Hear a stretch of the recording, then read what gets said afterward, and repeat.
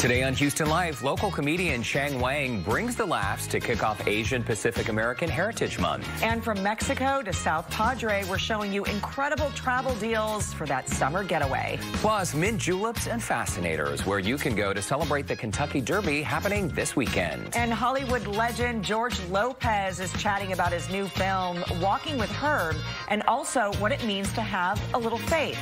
All of that and more happening today on Houston Life.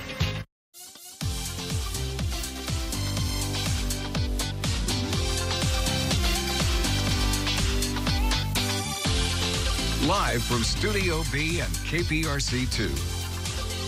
Houston Life starts now. Well, welcome everyone to Houston Life. It is Thursday, baby Friday, April 29th. I'm Courtney Savala. Why are you calling me baby? Hey, baby. Hey, baby. Closer to Friday. I thought you were saying, like, instead of baby Friday or Friday Junior, I thought you were saying it's Thursday, baby. Hey, baby. It's Thursday. Almost Friday. What's up, baby? Hey, you could take it any way. Good to see you. It's good to see you, too. We're going to have a lot of fun on today's show. I'm excited. Lily Pulitzer dress, by the way. Well, thank you. It's looking so nice. Hey, we missed you last night. So Justin Stapleton, you all know him, KPRC2 meteorologist. He's on the board of this organization called Harrison's Heroes. We had them on the show years ago when Houston Life first started. And if you don't know their story, you got to check it out. I posted on my KPRC2 Facebook page a link where you can learn more about what they do. But essentially, they support kids and families who have been dealing with pediatric cancer. And I think we have some video if you guys want to roll it. There you go.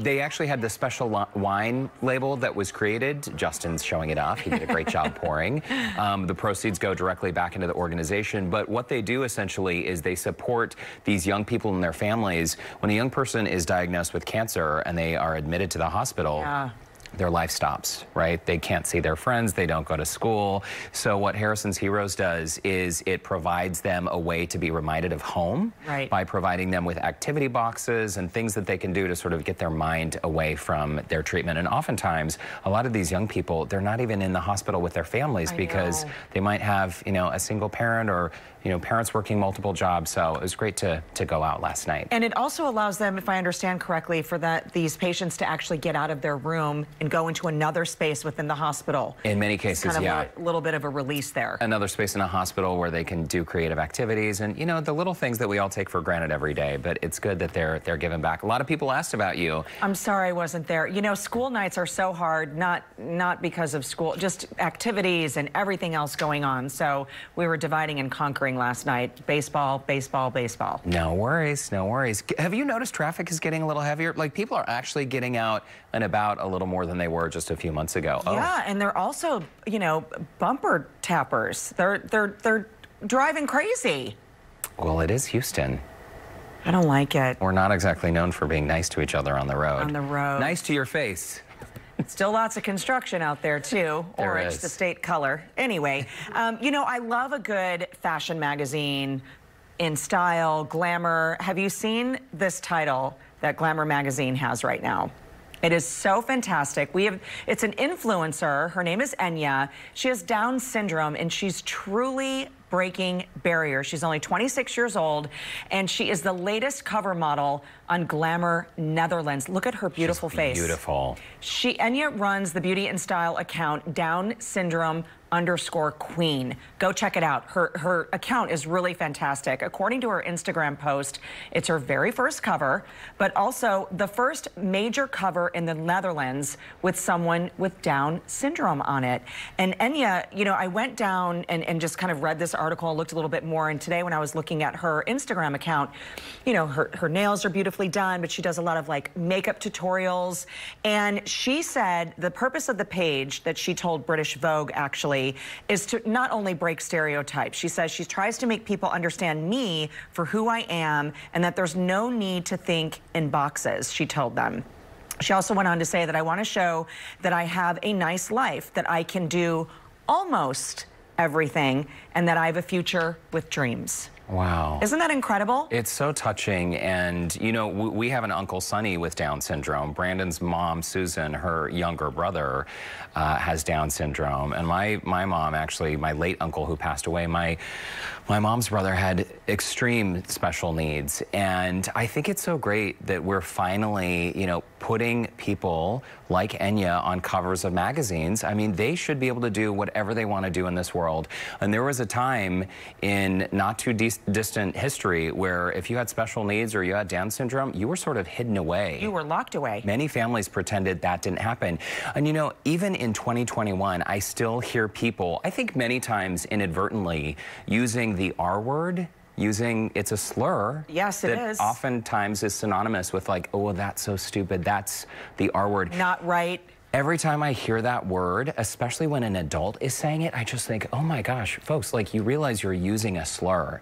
And people like Enya, I'm offended by it, and I don't have Down syndrome, but people like Enya, I'm certain it rocks her to the core. So I hope we can all eliminate the R word from our vocabulary. I hope so too. And we're looking at her, you know, you were seeing her photo. She's beautiful. She's gorgeous. And I have a story too. One of my very first friends on this earth was Pat. She was a neighbor of ours. She had Down syndrome, and she would come over to our house every day. My mom tells stories that she would walk me in my stroller. But I remember, you know, being 10, 11, 12 years old, hanging out with Pat.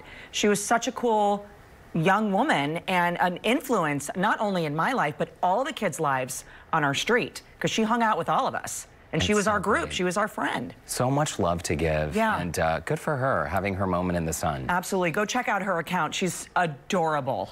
Adorable. I hope this is just the beginning for her as well. Oh, I think so. I think she's going up for sure. Okay, so I saw a story that caught my eye. How about overstepping boundaries? You know, sometimes when the grandchildren are born and they go hang out at Grandma and Grandpa's house, and maybe they stay up a little bit later, or eat all the sugar, given all the candy, everything that you don't want your kids to eat, they eat. No, I don't know what you're talking about. Totally. And whether you're a parent or a grandparent, maybe you've had a little bit of friction about how the children are being raised, because sometimes grandparents have a different idea. So check this out.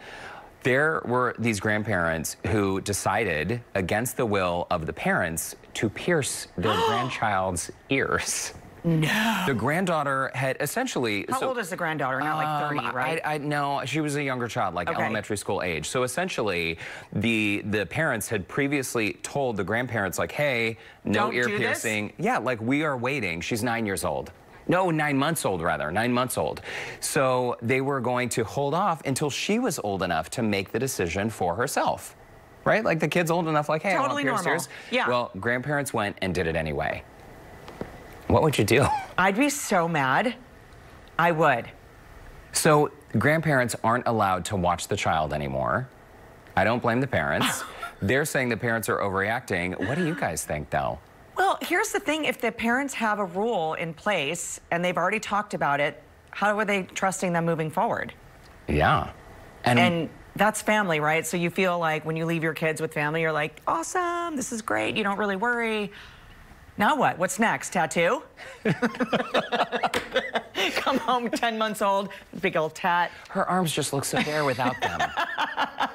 9 months old. Well, I wonder if we'll get an update from these parents as this child gets a little bit older. But I think if I were the parent of that child, Grandma probably wouldn't be watching the kid anymore. Yeah, especially after they've had a conversation. Yeah. Conversation or not, but we've already talked about, we're not going to do it right now, and then it's beep, beep, beep, we're going to go over here and get it done. Overstepping boundaries, if you ask me. All right, still to come on Houston Life, the hilarious science fair project one 6th grader submitted that has now gone viral. And we're going to check in now with Joe Sam, who has a great way for all of us to enjoy the Kentucky Derby. What's up, Joe? So you know what? We're hanging out right now at Revelry on Richmond. They're going to have a huge Kentucky Derby watch party that's going to be happening here this weekend. The star of the show right now, the mint julep, the traditional drink for the Kentucky Derby. We're going to be showing you how to make that and exactly how it tastes, too, when Houston Life returns.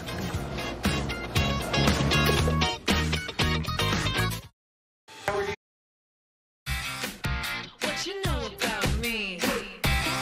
Just let the people say.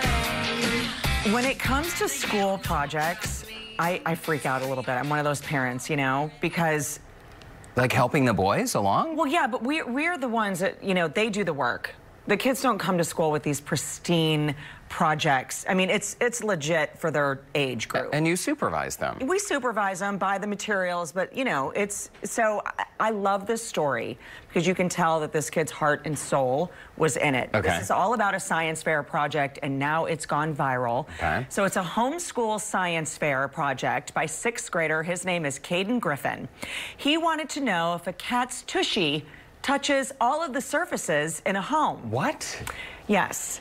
He and his mom applied non-toxic lipstick to 2 of their cats. Excuse me? And gave them a series of commands. Did they put the lipstick on their tush? Oh. The lipstick was removed, by the way, as soon as they collected the data. Okay.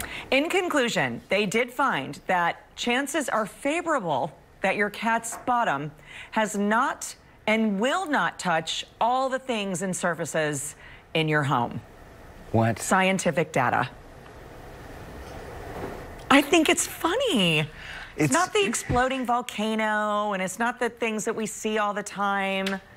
Is there a theory that some people have, though, that cats' backsides touch every surface in your home? I don't know. They just go everywhere. Not go. They have litter boxes for that. Not go. But, you know, they're free roamers. But, you know, cats are kind of climbing on things. I mean, dog. The kids, my boys call it the boot scootin' booty. I can't even talk. What, the boot scootin' booty? The boot scootin' booty, you know, like when a they sit dog on the ground and do that. I've seen dogs do that.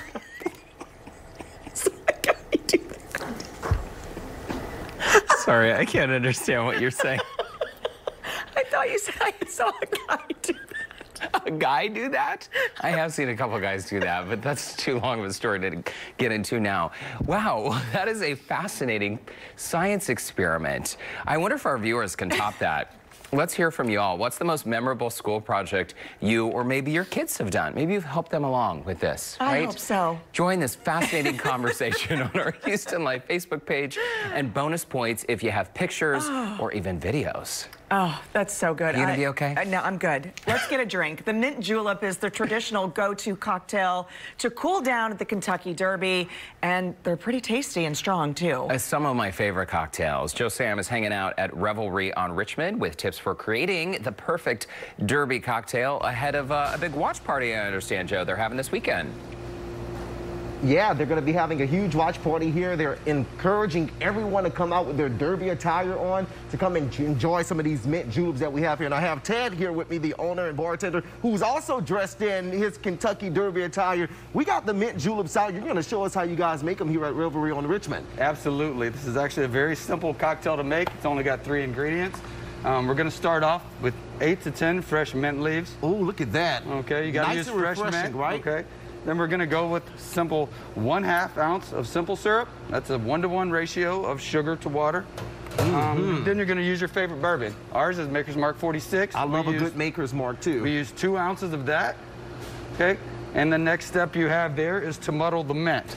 Now, you want to be really careful when muddling the mint because it's so delicate. So muddling the mint, that's just basically squeezing all of that fresh, good, refreshing mint out of there from the leaf that you have in there. Correct. So typically you would twist when you muddle something. With the mint, you don't want to do so because you're just trying to press out the juices, and it's very delicate. So 10 to 12 good presses like that. Then another key ingredient is the pebble ice. Oh, yeah. So you're going to fill it up about halfway there.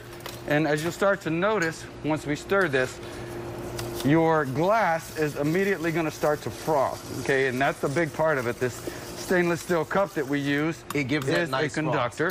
Correct. So then you're going to top this off, basically making an adult snow cone. The best kind you can find. Get some mint in there and we're good to go. You're going to add some mint. You want to use a lot of fresh mint. Give it a good smack to wake it up. And there we have it. And that is it, guys. They're going to have their huge watch party that's going to be happening here. It's going to kick off around 2 o'clock. We're going to get ready to cheers with this mint julep. I'm going to probably save some for the rest of the segment. Courtney and Derek, we sent some back to you in the studio there. And when we come back, we're going to be talking about the hat contest they're going to have here. Cheers to you, my friend. That's the studio. This is delicious. Yeah, we got the cocktails, Joe. Thanks so much. We'll see you in just a bit.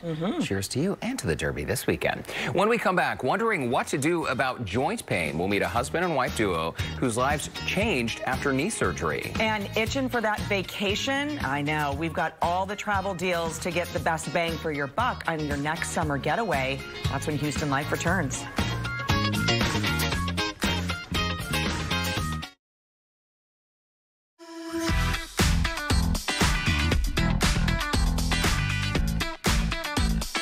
Did you know knees are the most common site of pain in adults over the age of 50? This pain may prevent you from doing everyday things you enjoy.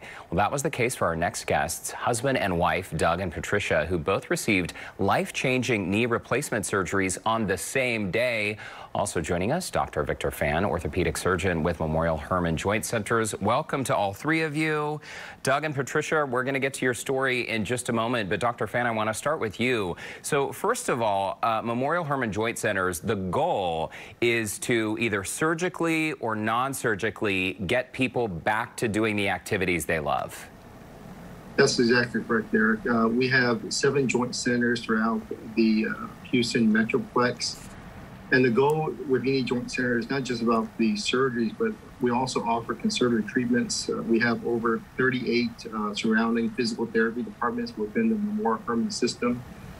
So it's not just about the surgery, but it's also about the rehab to follow before and after. And then we also offer other alternatives other than just surgery. Physical therapy being one of them, along with injections. And then as a last resort, surgery when the patient feels that it's right for them.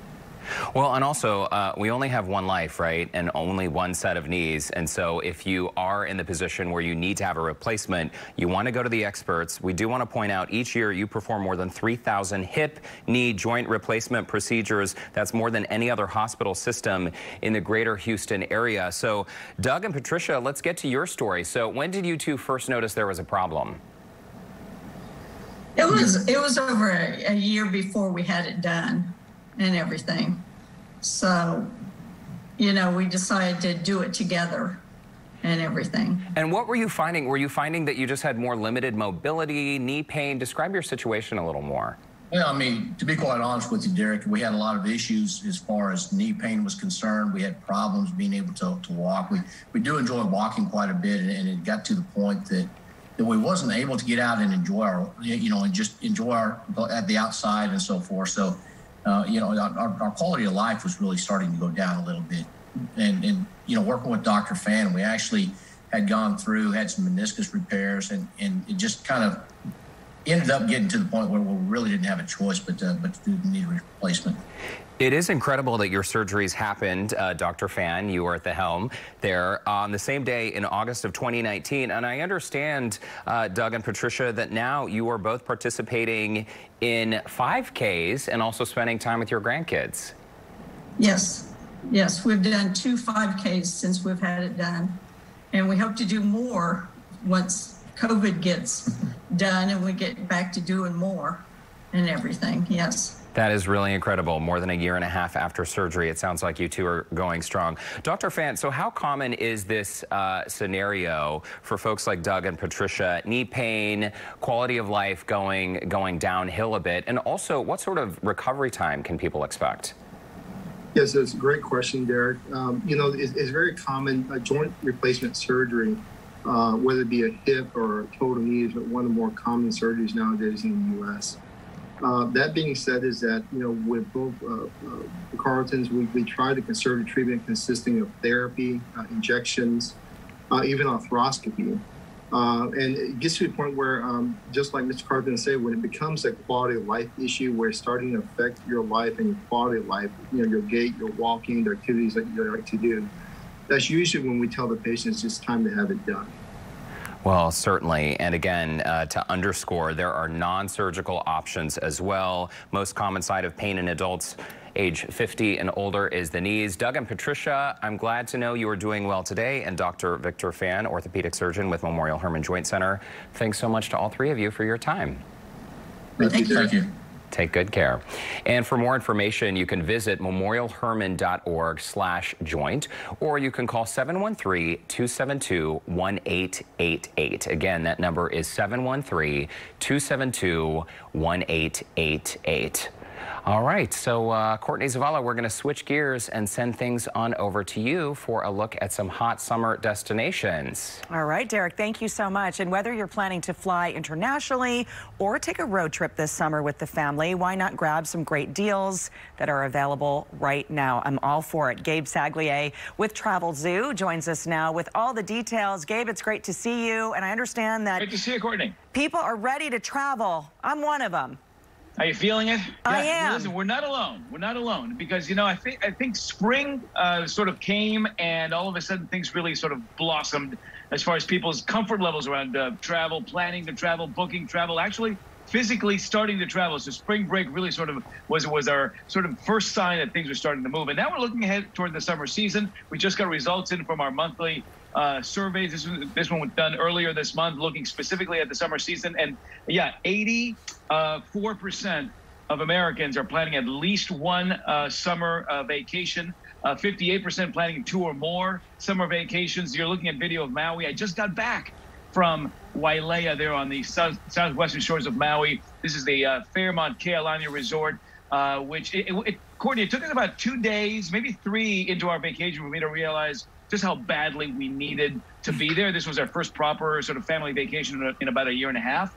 It felt good to get back on an airplane to a destination that we have known and sort of loved over the years. Obviously, some differences there, some COVID protocols very much visible and very much in effect. I think you come to a place like Hawaii, you want to, you want to go there with respect. You want to play by the rules. You want to understand what the expectations are when visitors get there. You have very specific COVID tests that you've got to get done within 72 hours, uploaded to a specific website that the government of Hawaii has established. So, certain protocols and rules that you have to make sure you tick all those boxes.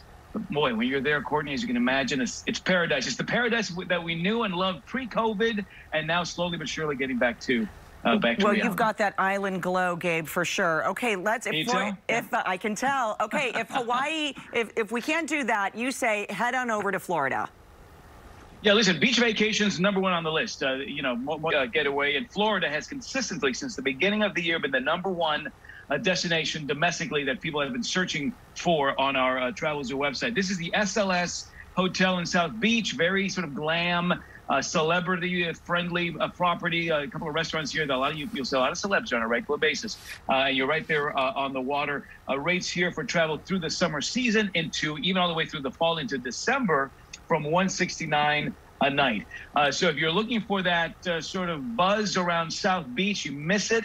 Florida's been doing quite well. They were one of the early adopters of some looser regulations, and I have to say it's paid off for them in that they've seen a lot of foot traffic, and there's a lot of mind share around a Florida getaway these days. Absolutely. Okay, moving on to PV, Puerto Vallarta, Mexico, and then you also have South Padre. Let's hit both of them. We've got about a minute left. Yeah, so Mexico, the #1 international destination that people are searching for. Obviously, it's really close, and a lot of these regulations are a little bit looser there. Beautiful property in Puerto Vallarta, the Westin Resort and Spa. Every room here has got an ocean view. 4 nights, $299, okay? For travel through the summer season all the way into early to mid-fall. You find a good airfare sale, and then you're set there. 4 nights for $299 there. And then, listen, if you want to do a road trip, 92% of Americans, according to our latest survey, will do a summer road trip, although the distance they're traveling by car this summer, shorter, 3 to 5 hours. Last summer was like 7, 12 hours or more. So we're traveling shorter distance by car, but we're still doing the car thing. This is the Pearl, South Padre, 4-star property right there on the beach. Rates, if you go before and after the summer rush, so this is May and September, rates from $99 a night with breakfast daily. In the peak summer months, you're looking at rates between about $160 and $250, depending on where you go. Generally, midweek travel, as you know, Courtney, will be a little bit less expensive. But whether it's by road or by air, we're going out there this summer, and I want to see you out there. Somewhere along the way, I'm going to see you out there. Okay, I'm going to have to get that real tan, too. You look great, Gabe. It's always great to see you. I'm saving my notes here. There's some great ideas. We'll see you soon. Awesome. Safe travels. All right, mahalo. Thank you. Bye. And if you need more information, we do have a link to connect with Gabe on our website, HoustonLife.tv, and keep it right here. We'll be right back. Well, welcome back to Houston Life. Courtney and Derek back with you at 3:30. Hi, Courtney. How are you? Hi, everybody. So glad you're still with us here at 3:30. All right, time now to get your comments on our question of the day. We asked, what is the most memorable school project you or your kids have done? And this first photo is very heartwarming for me. I love elephants. Brian writes in, I still have this elephant I made in elementary school sometime in the 1970s. Sadly, my artistic talents never grew beyond. Oh, you still have it. It's great. I know. And Kelly writes in, yes, my son is a huge Star Wars fan, and he recently did his wax museum project on George Lucas. Oh, that's cool. Amazing. My nephews are obsessed with Star Wars. Cindy writes in, my psychedelic jumpsuit I made in home economics, which Betty Blank stole before I could even get a grade. I'm still mad 50 years later. Who's Betty? She left out her last name. It's okay. You can tell us who it was. We won't tell anybody. Except everybody. I don't remember any of mine. School projects? You know, so I was home with my mom about a month ago. Once she was fully vaccinated, I went home, and it was so great to see her. And in the room where I stayed, she had a box of all my school projects from when I was a kid. That is awesome. It was incredible. So we sat there together. It took us about an hour. We only got halfway through, but I actually remembered some of them. Yeah. Did you take the box home? More than 30 years ago. Did I bring it back? Yeah. Oh, no. No? No, it's at my mom's house. Okay. All right, let's check in now with Keith, Christine, and Frank for a look at what they have coming up at 4 o'clock. It's not the new artwork on the walls or anything in the new house? You guys, well, Keith, Christine, and Franklin, you all know, how would Brandon react if I brought home a full box of 30-year-old school projects? He'd be like, we're going to need to build an extra room in the new house to put this there. Or rent some storage. He would start itching. Attic piece. Perfect. This is going to look so lovely in the attic, yes. I got to tell you, my first, you know, started this in '82. My first job interview, I had to draw cold fronts and warm fronts and H's and L's. We didn't have computers. Wow. We had to hand draw our maps, and part of my interview was to be able to draw a straight line. Would have never been able to have that job. Now I know why I'm not a meteorologist. Because you can't draw? See, we knew you were multi-talented, but we didn't know the full scope, right? Wow, an artiste and an admiral. Yes. Hey. It's an A+ day. We love it. All right. Tell you what, there's sort of a serious flood threat shaping up. We're going to talk about this. 81, 83, 80 in Galveston. You can see the winds at least calm down. We're in the 14, 15 mile an hour range. And we've had a few spotty showers. Just had one here at our studios, as a matter of fact. Joel came in and said, Frank, it's raining. So he's now a deputized weatherman. You can see out towards Sealy a few showers too. But it's this front that's right there along 35. That's what's going to very slowly move our way. So as we move into this evening, here's the futurecast for a few showers and maybe a thunderstorm. I'm not worried about thunderstorms tonight. We're not going to have anything like they had in San Antonio, which we'll talk about at 4 o'clock. But a few showers. This is midnight, 12:30. So a few showers. It is overnight. It's your Friday commute that really gets messy around here. Look at this printout of showers and thunderstorms at 7:30 tomorrow morning. And that continues right through the morning hours. This is 10:30. I'm just fading the front off so that you can see what's going on here. But a wet Friday, there's 2 p.m. This is going to go all the way to 6. And in fact, as we head into the weekend, it remains on the wet side. Here's the rainfall futurecast. As we go into 7:30 Friday, this red is 4 inches of rain out to the northwest. And then as we continue through the day on Friday, especially the west side, we could add that up into the 4 to 6 inch range of rain, and maybe even more. So we're going to have to watch Friday really carefully, especially on the west side. This evening, not so much, but just get ready. 10, 20, 30% chances of rain. That's going to go to 90% tomorrow. So the few showers tonight, the Friday flood potential, and then more weekend rain. That's all coming up at 4 o'clock. Looking like some indoor events might need to take place. Yeah, catch up on Shameless. Yeah, that too. All right, thank you, Frank. Oh, look now at some of the other stories that we're working on this afternoon. The issue of police reform takes center stage in the city of Houston. Merritt Turner and Chief Fenner announcing the implementation of several key policy changes, one of them having to do with how fast body cam footage of a police interaction should be made public. We've got team coverage on the changes and what it means for Houstonians. And last night, President Joe Biden made an urgent plea to all eligible Americans to get the vaccination as soon as possible. This as the demand for vaccinations has dwindled from the beginning of the month. So coming up, Houston's only TV health reporter Haley Hernandez looks at the reason for the vaccination declines and the push to get more people the shot. Plus, if you're looking to buy a car this year, get ready to shell out more cash. Consumer expert Amy Davis is going to take a closer look at what's behind the sticker prices and how to get the car you really want. So some good information coming up at 4 o'clock. Yeah. All right, guys, we'll see you at 4. Thanks. Well, fans will recognize Hollywood legend and comedian the George Lopez in his latest film, Walking with Herb, hitting theaters for a limited release. Yeah, it's good to see him back on the big screen. The film also stars Edward James Olmos, Kathleen Quinlan, and Christopher McDonald. And Lauren Kelly is here with more on that. Hey, Lauren. This was the coolest. It's one of those films that's really gonna get you. Walking with Herb takes audiences on an 18-hole roller coaster as one man discovers how faith, family, second chances, and a motorcycle riding messenger can make the impossible possible. possible. Every major on the planet will be gunning for the $3 million prize. Win the golf championship of the world entire. Meet me at the Artesia Country Club bright and early. Coming in to finish the sign-up, Dave. You haven't played in years. 35, to be exact. Now, JoJo, hit me a nice fade.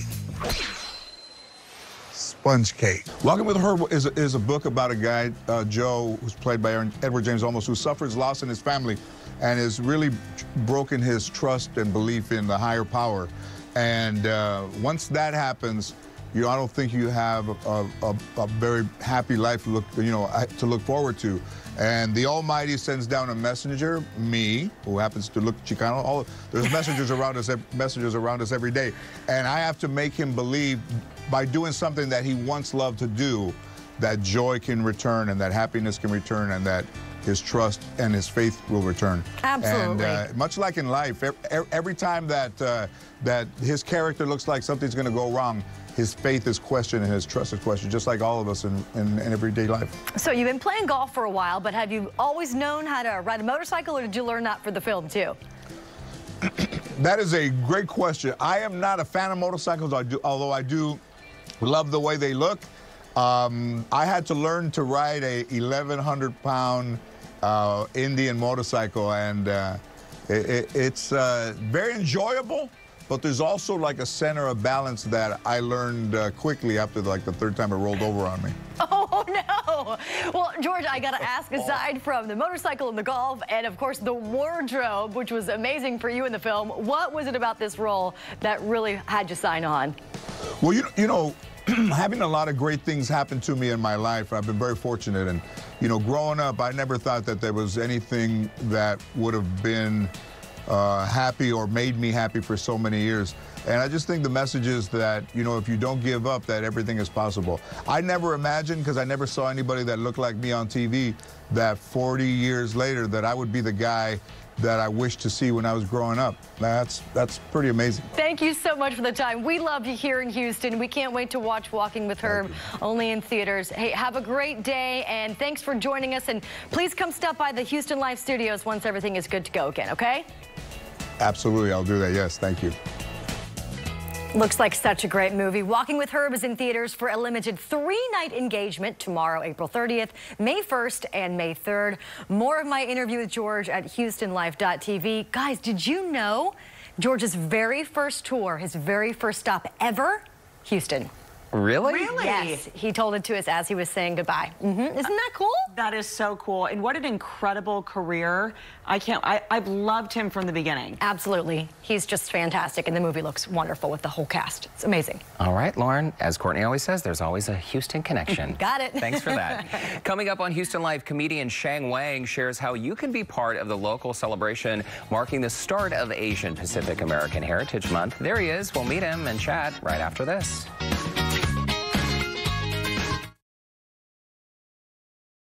You find one ripe avocado, that's a moment of joy. You find a bag of 5. That's a crisis. It's different now. I can't go out and have dinner tonight. I gotta stay home and handle my business. It's so true. So true. We can all relate to that. That was a clip of Shang Wang's hilarious stand-up on HBO's Two Dope Queens. Known for his smartly crafted routines, the Houston comedian has toured with big names like Ali Wong. He even wrote for the popular sitcom Fresh Off the Boat. And he now returns home virtually for a special occasion, and he joins us now with the details. A little bit longer hair, a little beard. Great to see you, Shang. Hi, thank you so much. Yeah, things have changed a little bit this last year.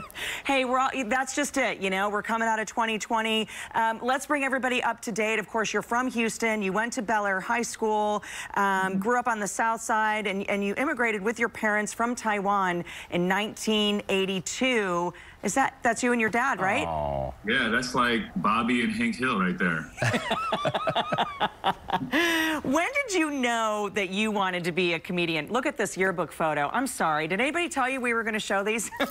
No, that's great, though. I mean, look at those sideburns. Yes. Killer sideburns. I didn't grow up thinking that I wanted to be a stand-up. I didn't grow up with much exposure to that. I didn't even know what that really was. It wasn't until I got to college, and then there was a group on campus that was basically supporting, providing a space, a platform for Asian American students to encourage them to like create something and share it with an audience. And that was the first time I tried doing stand-up. And the jokes I did were terrible, but it was super fun. Of course, I wasn't like immediately sure that this was going to be my calling. I went ahead and still finished college with a business degree. And by that time, like all the other students all the other business majors were like, had their internships, their interviews, their salaries, all that stuff was already lined up.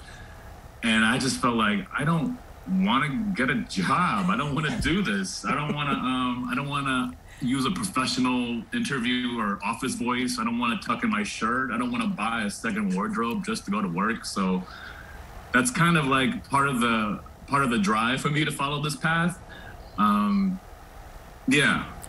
Well, you do it well. The story is I was in college, and my friends also introduced me to this comedian named Mitch Hedberg, who is a brilliant comedian, and he's so refreshing because he was the first comedian that kind of showed me that you can just do comedy based on your most random thoughts and feelings that are true and resonant, but they don't have to be mean or blue or dirty. They just have to be honest and open.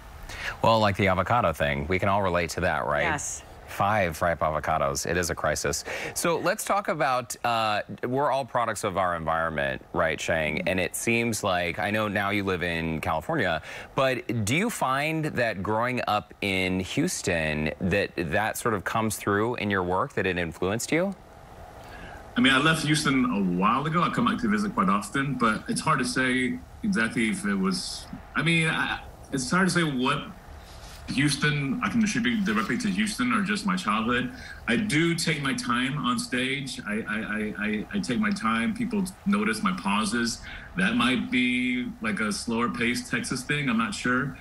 But I think it's more about my childhood in general. You know, like growing up in Texas, growing up as a son of immigrants. I think this was common for a lot of children of immigrants. You know, at some point in your life, you become very aware that you and your family are different.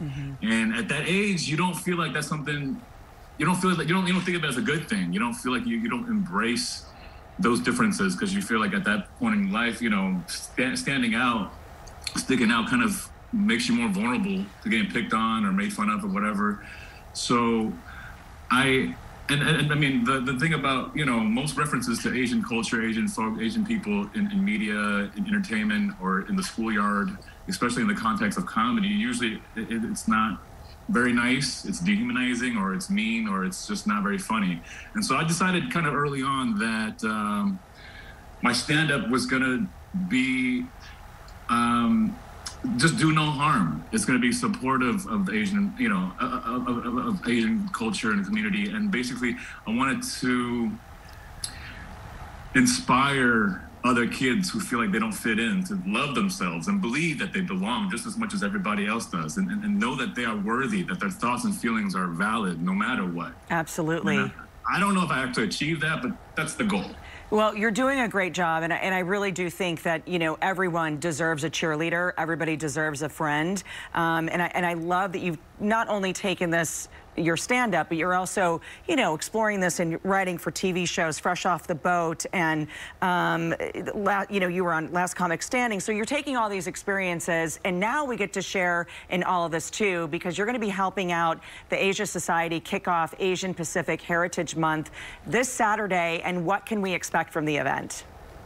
It's just going to be a fun conversation, talking comedy, talking Houston, talking food, plants, Asian America, talking about life. I encourage y'all. It's just going to be an event on Zoom, similar to you know, just a Zoom meeting basically. I encourage y'all to get some wine or some beers, some fancy LaCroix, and hang out with us. We're gonna have a chat function in the event so that you can do some Q&A. We'll have questions from the audience, and it should be a fun time. Well, Sheng Wang, it is a pleasure to meet you. Congratulations on all your success. And I think it is so great that you are using your fame and celebrity to be a powerful voice for your community. Thank you. Thank you guys so much for having me. Be well. Take care. You too. You're welcome anytime. And we do have a link on our website where you can see a list of all the events happening at Asia Society Texas Center to celebrate Asian Pacific American Heritage Month. He is so funny. So great. Yeah. Okay, now let's check in with Joe, who is getting us a front row seat to the Kentucky Derby. That's right. They're going to have a huge watch party here at Revelry on Richmond. And guess what? We're not going to be only talking about the food, but the beautiful hat contest that they're going to be doing here. And there's going to be a grand prize associated with it. We're going to tell you what details you need to know about the watch party here so that you can come and try and get that grand prize. More of Houston Life when we return.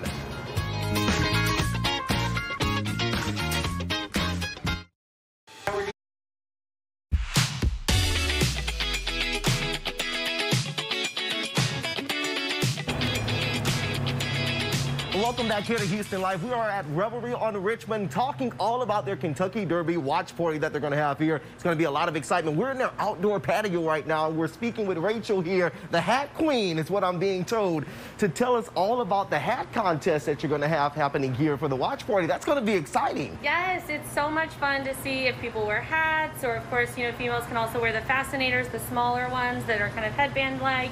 See what the bow ties look like, the men's hats.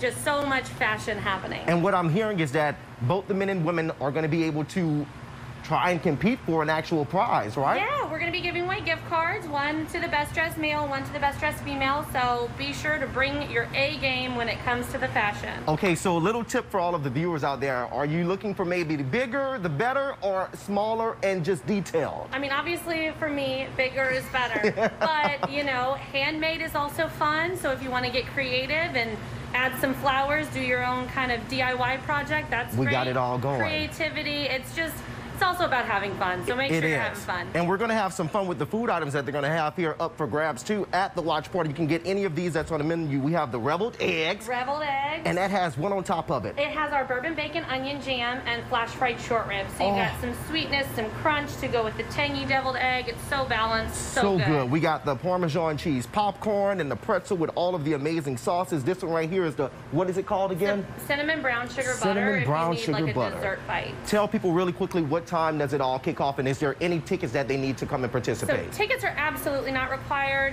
Now, the thing you want to remember is Kentucky Derby is the fastest 2 minutes in sports, most exciting 2 minutes, but be sure you get here early. You can have some mint juleps, have some snacks, hang out, mimosas, Bloody Marys, we've got it all. Absolutely. Rachel, thank you so much. I'm going to get ready to start eating some of this here, Courtney and Derek. It's going to be a great time for people to come out here Saturday and enjoy those mint juleps, the Kentucky Derby, and some amazing prizes, too. Back to y'all in the studio for now. I got work to do. All right. Okay, Joe, have fun.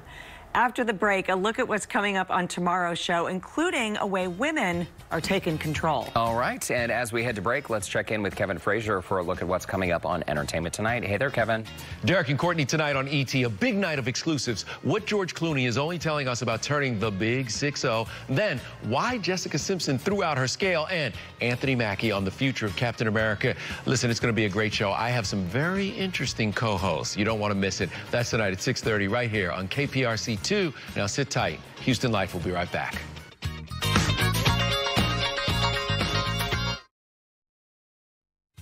Tomorrow on Houston Life, Lauren Kelly is gearing up for International Female Ride Day. It's all about fun and empowerment and getting more women outside to ride. And Tangi Patton of Good Taste TV is back with a taste of summer. Her refreshing recipes for a picnic in the city. That sounds fun, Courtney. I'm all for it. And tomorrow could be your chance to spin and win on the Houston Life prize wheel. Yeah, we have some pretty fantastic prizes up for grabs, including the spa and stay package from City Center, a $100 gift card to Landry's, and even, Courtney, this $1,000 space right here. Cash money. All you have to do for your chance to spin and win is head to clicktohouston.com/insider and sign up to be a KPRC2 insider. It's that easy, folks. And be sure to tune in tomorrow for your chance to win big, and we will don our costumes. I can't wait for our costumes. I cannot wait for our costumes. And it's Friday tomorrow. Yay! Look at that. You can win $1,000 cash. Oh, I can't win, but they can They win. can. I looked at you. I meant that. Gotcha.